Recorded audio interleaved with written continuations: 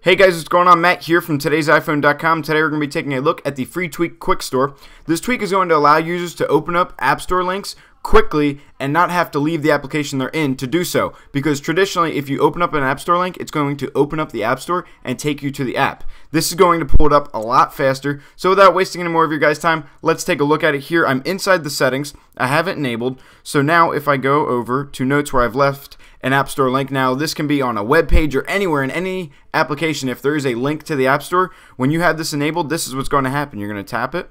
It's going to show loading, and it's going to pull up the App Store like that. It's not going to make you go into the application. So it's as simple as, oh, you look at the app, you're like, oh, I don't want Facebook. Facebook's weird.